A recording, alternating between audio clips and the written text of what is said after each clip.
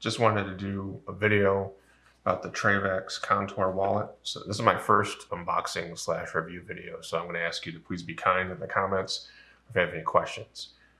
It is August of 2021. I know there's lots of other videos out there for this wallet, but I noticed they're from several years back. Just wanted to put an updated one out there because I did notice some differences. And they still have the tag on the side that tells you who was created. So this one was built by Orly. Sorry if that's out of focus. Get right to it. It slides vertically. And I chose the Contour with the brass and the steel gray leather. Overall, very happy with it. Top card here just peels up. There are instructions and information about the wallet.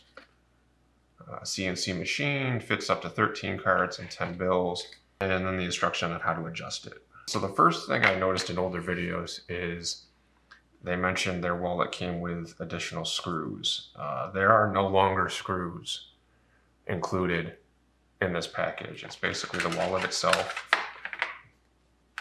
and the adjustment tool, and that's it. Other screws used to be on the card. I've seen other reviews on the Trayvax website where people have complained. If you call Trayvax customer service, they basically tell you where you can go buy the screws. And the main concern with that is if you read a lot of the reviews, guys are stripping their screws out with the tool.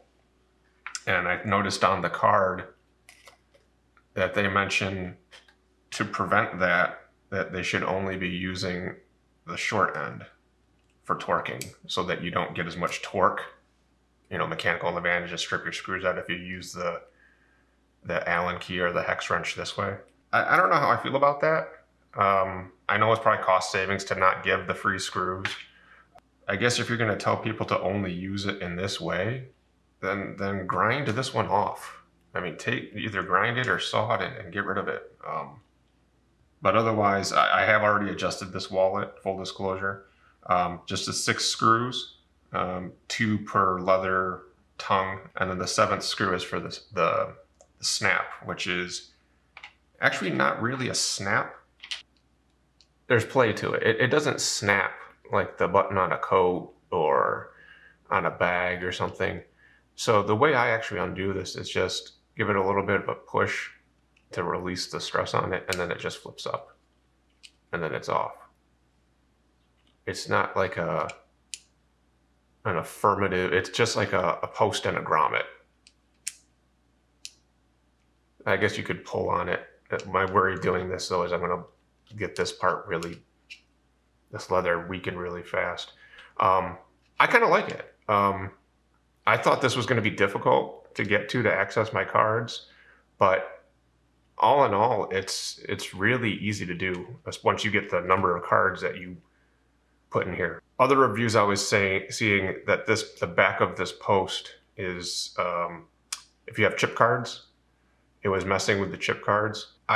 What I've looked on the back, it's a very flat, almost like a nut in a channel, and it is flush. And then when you adjust this screw, it just tightens down on that. I'm sorry guys if this is really hard to get into focus. There. And then there's a channel that slides in. So from what I can feel, it's not just flushed. It might actually be a little bit recessed. So if you have a chip card, it's not going to rub on the back of this post. It's actually going to rub on mine and the brass itself. Over time, I guess that might ruin an NFC chip, but it's not from the post itself. So if Trayvax saw comments and fixed that and recessed that, good on them. I can't see any damage actually coming from the post. I love these lines. It might be the perfectionist or OCD, whatever you want to call it, but I like it when I was adjusting the wallet. I can make sure everything is flush. The way I actually had to do that, here I have some fake cards here. I just put them in the wallet. What I found was I had to actually kind of push and wrap it around because I had a lot of slack actually on the bottom. Pull it around and then work it in, and then hold it and use the key to tighten it down. And then the same on the reverse side, kind of push this extra slack out and around and tighten the key. I didn't have to adjust the bottom at all. That comes pretty much where you want it. And I did move this screw a little bit to adjust for the number of cards. I was shopping Contour versus really Element. And the one deciding factor between those two was the Element has that additional bottle opener metal protrusion that I felt would be, over time, kind of annoying. I did try a couple of other minimalist wallets. Actually went on vacation with one. What I like most about this, it came down to accessing the cards. And just being able to do this and thumb through and get to the card that you want was fantastic compared to, there's some holders that only have like a thumb opening here, and you're supposed to, I don't know if you're supposed to like use your fingernail and push through and then get the card. That posed to be a huge pain in the butt. I returned that wallet to Amazon immediately. This one, I love that there's actually 4 points. I mean, these cards are not coming out. There's 4 points around the wallet securing the cards, and it doesn't matter how hard you shake this or drop it. As far as holding the money in, there is, I mean, it's just the one side. That's not coming out either. And I've got this pretty loose, to be honest with you guys.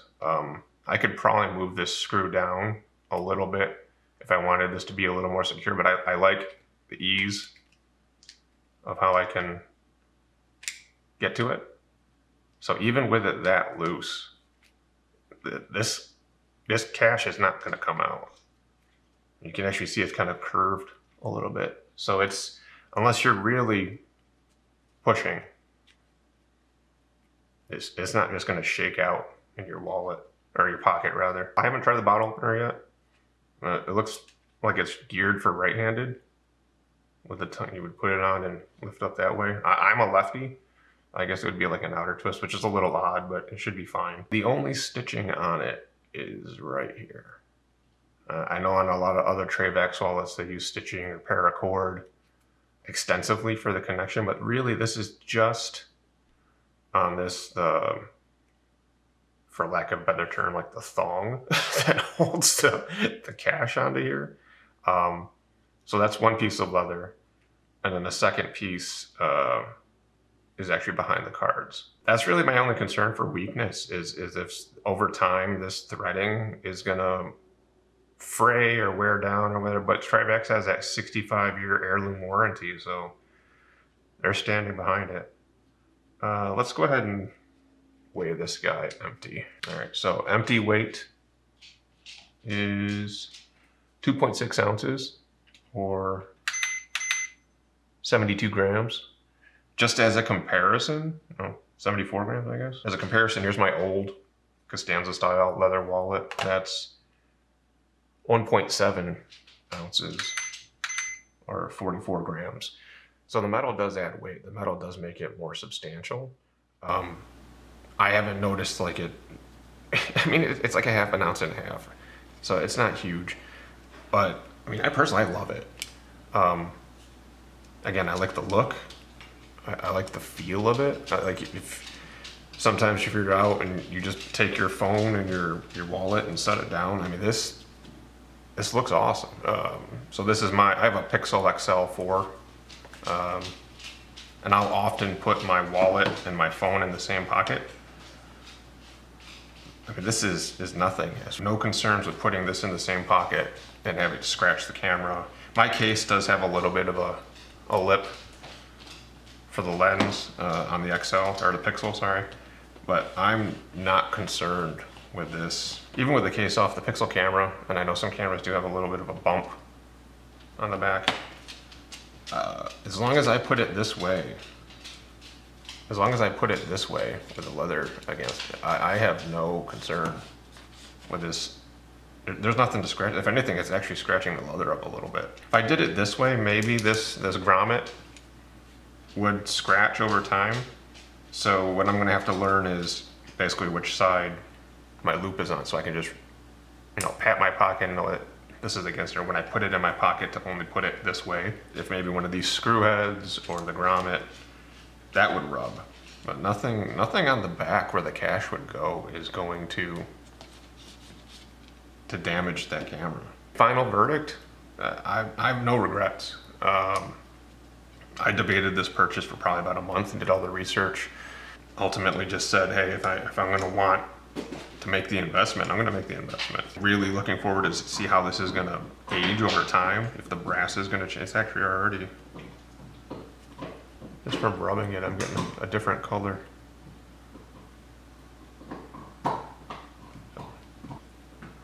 Already from just rubbing it, I'm getting a different color. I don't know if there's a protective oil or something, but I am excited to see over time how this is going to age and change with the leather and the metal. I don't think this top plate is going to change very much, but the brass I think is going to get some character to it. Very happy with it. I'm gonna smell it. It smells awesome. But yeah, just a couple of nitpicks. I would have liked extra screws just in case. Yeah, that's the Contour. Appreciate you guys watching. Hope you enjoyed the video.